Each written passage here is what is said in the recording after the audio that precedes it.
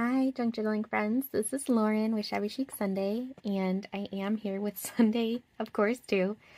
We would like to show you the first part of my design team project for Carrie Ann at Shabby Art Boutique. This is my little fairy house, and I'm using her newest kit, which is for the month of August, and it's all about forest fairies. It is absolutely magical. I can't wait for you to see it. And so if you're a member of the craft room, then this is the kit that you get to play with for the month of August. So the first thing I wanted to show you is just all of the beautiful elements that are in her kit. There's probably between 200 and 250 of these little fussy cuts on my project. I just absolutely loved the little snails. There's butterflies, there's moths, there's dragonflies. And so what I did was, after they were all fussy cut out of varying sizes, I glued them all with Mod Podge, and then I sprinkled glitter on top of them, and I rounded the edges in a little bit. So it would look like, you know, a dragonfly had just landed here on this mushroom, or, you know, a butterfly had just landed here, and they're drying out their wings. And so I just wanted them to look a little bit more lifelike on the fairy house. So over here, these are mushrooms that I made, and all you have to do is use little fairy lights, hot glue, and then sprinkle some glitter on. And then you can make them any size that you want. You can add any color you want to them, and they really help to light up the interior of the house so that you can see it better. So I'll turn off the light in a moment to show you what those look like. But look at those little snails hiding in there. I just absolutely loved the snails. I think they might have been my favorite part, Carrie Ann. They were absolutely adorable. And the dragonflies. So let's start with the shelf over here. So my dad made the structure, he made the furniture, and then I, as usual, got to do the fun part, which was just decorating everything. So up here I have a little dragonfly perched on the shelf. And there's a little dice, and there's a slingshot. These are just little, let's see if you can see them, little charms, tools. And I just rusted those so that everything looked old, like something that a fairy maybe had, oops, sorry, almost dropped you. Something that the fairy had maybe found and has been harboring and keeping on his little knick-knack shelf.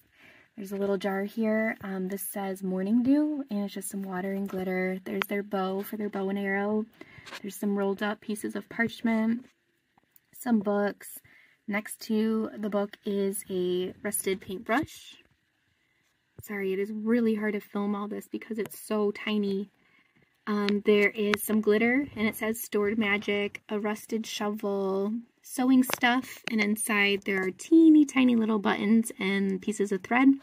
Then there's a rock collection. There's some rusted scissors next to the sewing stuff. A little bucket of some things they found in the forest. And on the wall behind the shelf, I took the little fairies that come in Carrie Ann's kit, and I sized them down to about the size of my fingernail, my pinky fingernail, and then put them in frames. So that's like the little fairy family portraits for the fairies who live here. There's some more mushrooms. This is a little rocking chair. Let's see. Right here. And this is a table behind it. And on the table then, the top of the table is made from mushrooms. And the little book, let's see if I can zoom in, says The Adventures of Peter Pan. And there's a pencil and a little pocket watch and a treasure map and some cards. Sorry, I feel like this is really hard to see everything. And then I just loaded it up with all the beautiful elements from Carrie Ann's kit. Up here, this is a little light, and this right here, can I get in there? Is another little light right there. And then this is a floor lamp. So there's 1, 2, 3 lights right there. Okay, so then let's pull you back a little bit. Oh, we almost forgot their mailbox. This should be by the front door actually, so I'll move it. But here's their little mailbox. Let's put that to the side. Okay, so I guess I should have technically started over here on the back side, because this is how you get into the fairy house. So this fairy's welcome sign is from Carrie Ann's Teapot Fairies kit, and I thought it was so perfect. There's some more of the little dragonflies, and they're all just so sparkly. Everything is very sparkly. The fairies are sparkly.